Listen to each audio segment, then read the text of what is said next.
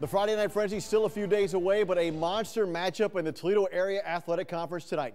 Gibsonburg, unbeaten in the TAAC, hosting Maumee Valley Country Day. Their only conference loss came at home to Gibsonburg, so they're looking for payback tonight. Oh, the Bears getting taken out on early. Check it out, though. Gage Beaber, the miss, but Logan Jones there for the putback. We're tied at 37 with 3:33 to go in the third. Then Julius Turner goes off, a three. Then how about David Brown, the steal, the layup. MVCD up 5, just like that. Turner, still hot. 14 of his 18 in the third quarter alone. How about from downtown for 3? Hawks on a 20-3 run. Then Turner the block.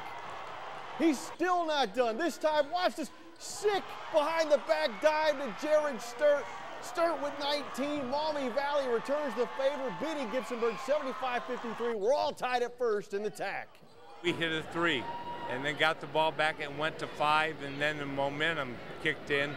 I thought our kids ran the floor beautifully tonight. Well, it's very important. It gives us a tie for first place, something that we wanted since we were young. We played in the TAAC for a while, and we came out, got the victory. Most important thing, play together as a team. Norm's hurting over here. Gibsonburg lost. How about Eastwood at Genoa? First quarter, Andrew Price up and in. Comets up 9. Then Jacob Young. Look at that little floater. Yes, the Comets on top. Eastwood's Nick Vespi responds from the baseline, but Coach Overmeyer's got the Comets pulling the upset.